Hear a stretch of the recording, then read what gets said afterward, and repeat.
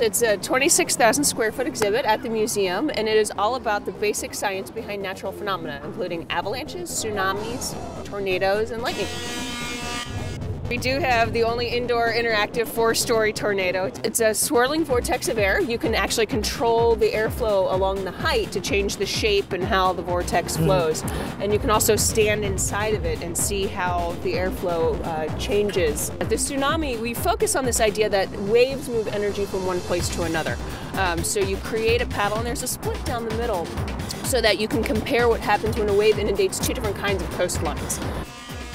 There's an indoor lightning show. We have a big Tesla coil that discharges, and you can talk about how the electricity and magnetism work in lightning out in nature. It was really important to get into this idea, let kids experiment and recreate historic experiments. So we actually have, we put a skylight in the museum and bring natural light in, and you can recreate Newton's historic prism experiment and create a rainbow show of your own to explore the science of light.